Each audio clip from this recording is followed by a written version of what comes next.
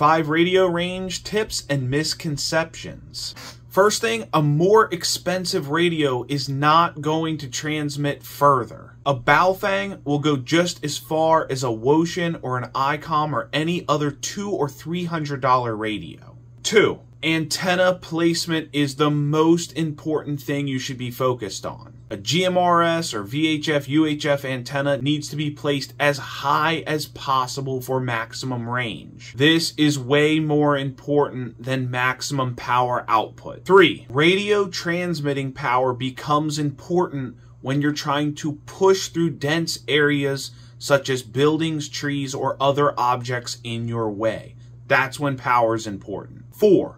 Match your antenna on your radio with the frequency you're transmitting.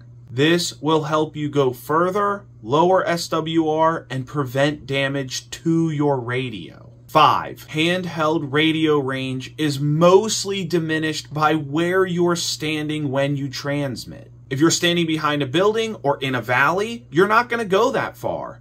If you are standing on top of a mountain, your radio will go the maximum advertised range.